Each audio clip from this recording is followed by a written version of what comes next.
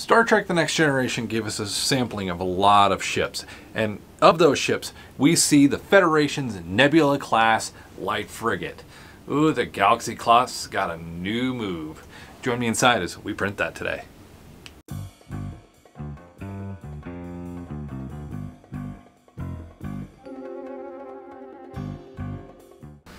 Hey guys, welcome to today's video. As I said, we are looking at Star Trek The Next Generation, Star Trek Deep Space Nine, Star Trek Voyager's Nebula class starship. The one with the, basically looks like the Galaxy class with the warp nacelle flipped over and a big old pod on the top. Yeah, we're taking a look at that ship today, and we're going to do it our usual way. We're not going to go small, we're going to go big.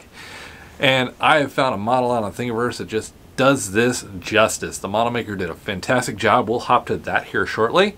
But all in all, we want to take a look at and build this ship, print this ship out in a good way that it makes a good model. That's what we're going to do today.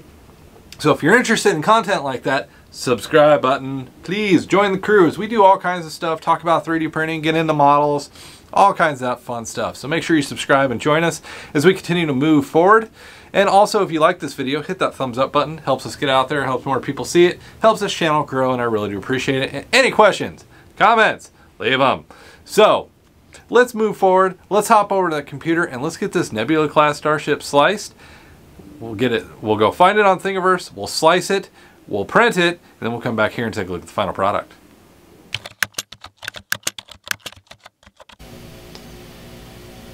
Okay guys, so as I was saying, we were talking about the Nebula class light cruiser for the Federation fleet.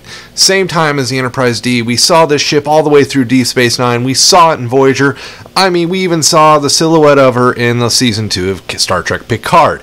This ship has been introduced into service, produced, and has longevity long term with our older friends, the Mirandas, the Excelsiors. This ship is kind of taking over some of that workload from the Excelsior, even though it's not considered a heavy cruiser. But even in the first episode where we saw this kind of variant with the Phoenix, it carries a complete heavy arsenal. And we're looking at the standard class, not the Phoenix variant. So here we have Thingiverse, and with that, looking at Thingiverse, we have to make sure we look at what is going on with this ship. And I have looked at a lot of files through Thingiverse, Yegi.com, even Cult3D didn't even have very many, but I looked through a lot of files, and when I pull these, they either lack detail, like the lifeboats and the windows, all that stuff ain't there, or it has error, it just is incomplete. There's manifold errors, parts don't render out in Cura, and you got to do a lot of fixing to get one of these to work. Well, the one I'm going to show you today, you don't. Just flat out, you don't. It's a great build. It works really well, and we're going to get an even more detailed look than usual at this build. So here's just some of the files, and this is kind of what I'm talking about, especially if we look down. Oh wait, I don't have that open up fully. There we go. At like this one, there's no lifeboats, it's just a saucer. There's very little detail to the model, and that's not what we want. We want really good detail. So this is the one we're printing from Outcast RC. It is a really great file. It is one complete ship. I print it as one complete print. There's not parts here, guys. This is one print. It makes painting a bit more difficult, but we get away with one print. We get a great print, and we get a lot of detail. There is some detail cleanup I need to do on mine, but I also blew it up 300%. So we got to keep that in mind as we do this. So here's the model. Tip and trick here, if you want to download it as a zip file, after the number /zip, especially if it has multiple parts, that download all button doesn't work half the time. Type zip. Down here in my lower left corner is my download of a zip folder with all the files. So let's hop over to Cura, let's just get this guy sliced up, and let's get it over to the printer. Alright guys, so we've got the file in Cura. This is my CR10 V2 build plate setup, and I have increased the model size to 300%. So with that, you can see it is a very large print, because this is a very nice size build plate. 310 by 310 by 350, I believe is the measurements. So you can just see the sharp detail of this model. It is fantastic. The lifeboats, the bridge, I'm really anxious to put this one in the resin, but we got to wait on that until we get the printer set up. And unfortunately, I have a vacation in the way. I'm not going to pour resin in that printer till I get back. But you can just see the detail. Now, you see these pillars. Those are custom supports. I use a plugin from the marketplace called Custom Support. And you can grab it right here and you can pop them on in the areas that you're concerned about. And you can see, like here at the warp nacelle, I use them to create a cradle so that the bottoms of the warp nacelles could build up. Because a lot of times what will happen with Federation starships are the warp nacelles are always the problem. They never get a good hole and they never build up. So doing this cradling method, how you can see how I put the supports around it to make sure it can't wiggle when it's being built, when it's getting started. That way it gets a good foundation and can build up to actually join the support and the rest of the model. I also supported the impulse engines because they are kind of a weird divot.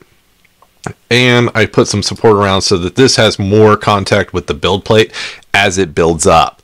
So, and then you can see the red, that's where the standard supports are going to plug in. The auto-generated, which I'm running this at about 70%.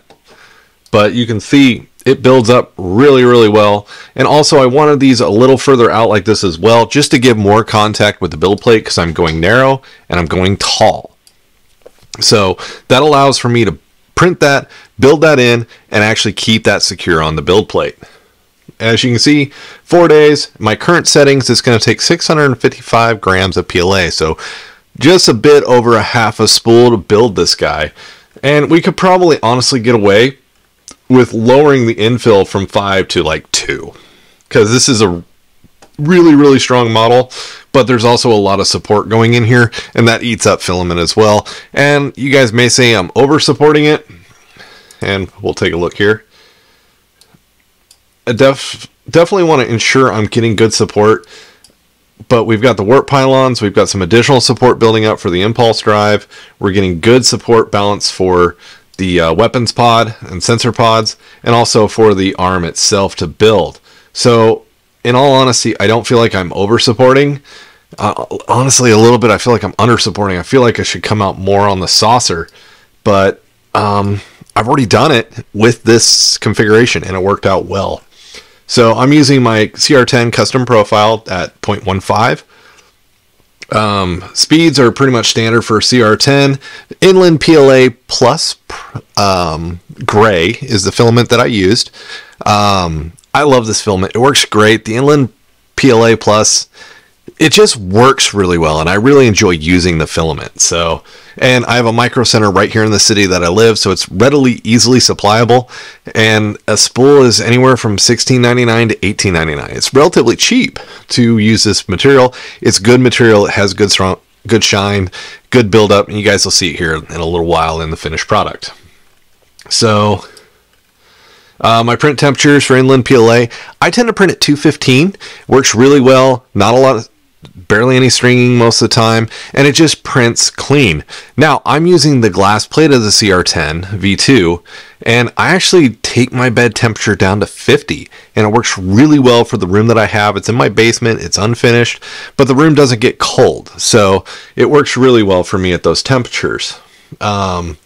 Speeds, pretty standard stuff. I do have retraction enabled. My retraction is 6.5 to help prevent stringing. And I do have Z-hop when retracted. Also, my cooling is pretty much straight standard.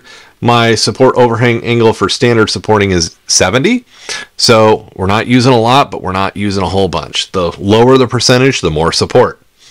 So keep that in mind. And I am using a raft for this one to give it a little bit more connection to the build plate. And I'm doing that at a 5mm raft. So all in all, pretty straightforward and simple. You can see this is how the printer is actually going to print it.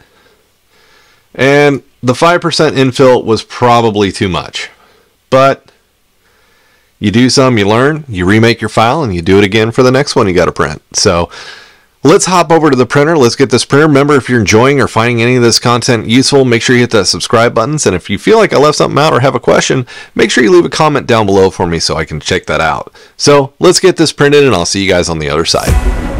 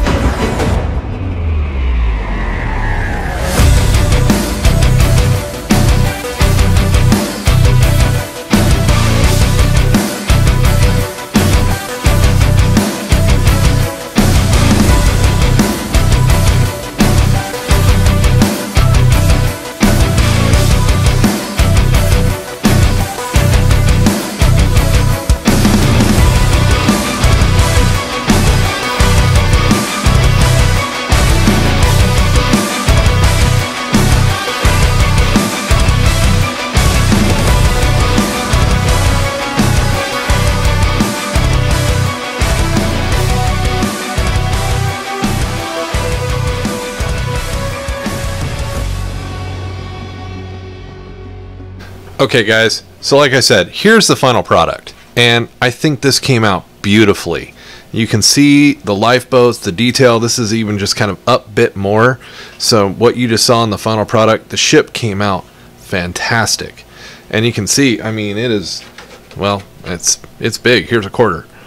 So it came out great detail, almost completely ready to paint once I popped all the supports off. I got a little cleanup I want to do back here on this section, and a little bit here I want to clean up with the warp nacelles. Popped away very nicely, and the ship just came out really, really well. I'm really pleased with this one. So as kind of just the final wrap up, the only thing that I have a little bit of a problem with is this line. In all honesty, I'm not going to do a thing with it. I'm going to take a little bit of resin and talc and paint that in here, probably in the stream, to kind of raise that. And up here I may just sound it down in a few areas. And then with the windows, you know, they're there, but they're not overly pronounced, which is fine. But I may take a soldering iron and come back and make them a little bit more pronounced before I try to prime and paint this. But all in all, gorgeous print. This model is fantastic. If you're looking to make your minis or anything along that line, make sure you're taking a look at this model to fit out your Nebula class Starship fleet, because my goodness, the detail is fantastic. So once I get the frozen Mega 8K all up and running and I get back from vacation, I intend on doing that same print on the Mega 8K. But let's head over and let's wrap this video up. Thanks guys. All right guys, beautiful ship. Beautiful print. There was a little defect in mine, but it's not the model, it was the printer. But hey, we got a successful print out of it, and that's all that matters. And sometimes these Star Trek ships can be a doozy to print. So we got it, and that's awesomeness. So hopefully you guys enjoyed this video. If you did, make sure you sub. If you have questions or want to see a certain Federation ship printed, comments, let me know. And we'll continue looking forward, because I had a blast printing this one. I love this ship. It's been in so many of the shows. I think it's even in Star Trek Picard, but a little fancied up. So awesome one. The ship's in a lot of places, all over the place. Dominion War, all the places. So hope you guys enjoyed, and we'll see you in the next video.